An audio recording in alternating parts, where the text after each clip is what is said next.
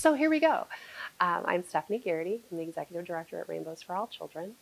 I make sure that we have lights on and running water, and we have staff who feel happy and supported, and we create these great programs for the youth of the community that need them. Oh, here it is. The kangaroos and the koalas and the platypus. I'm like, I love that. But now I have someone to talk to. Not everybody has somebody that they can share their emotions with. Prior to Rainbows being created, Susie Yell-Marta had, she was a mom of 3 boys, had gone through a divorce, and was going to a support group herself. And so she would come home, and her boys are like, "You seem happier after you go to your support group. Is there a support group for kids? Can we go to a group?" And in the late 70s, early 80s, there wasn't anything. And so Susie's like, okay, this doesn't make sense to me. And being a woman of firm faith and pretty strong belief, she was like, we need this. We need to create this. So she pulled together a group of folks around her who helped her really create what was the foundation for Rainbows and became this international nonprofit 37 years later. But Susie died very unexpectedly in January of 2013. And, Susie was Rainbows in so many ways. She was so passionate about making sure that every child who needed support got it at no cost to their family. That was Susie's mission, to make sure that every child who needed support had it and, it was accessible. That continues to be our mission. Well, certainly we have this lovely mission statement and it's great, but at the end of the day, that's our mission. We had one Rainbows alum who lost her brother when she was 7 and he was in his teens.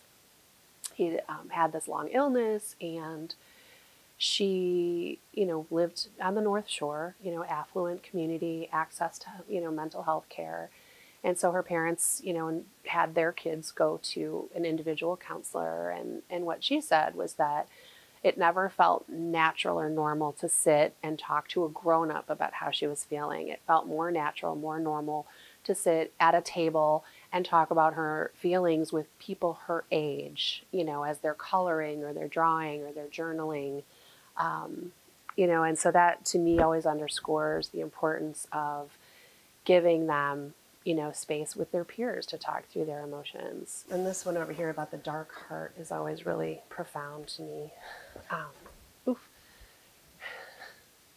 Even with a dark heart, a rainbow can shine. Rainbows means to forgive and forget the pain, and that was one of our junior high kiddos. Children do best when they have at least 5 invested adults in their life. There are many children that don't even have one. And we know that 68% of the youth across America have experienced one or more of the losses that Rainbows supports. That's 51 million children. 10% of those children have experienced 3 or more of those losses. So you're talking about 5.1 million kids who've experienced 3 or more losses: divorce, deployment, deportation, incarceration, death. I mean, there's, when you think about children 3 to 18 having 3 or more of those losses in that short period of time is gut-wrenching. And that we would expect that they'll be able to bounce back and be okay seems really short-sighted. And so I think just acknowledging that children have these really deep emotions, they worry, they fret just like adults do.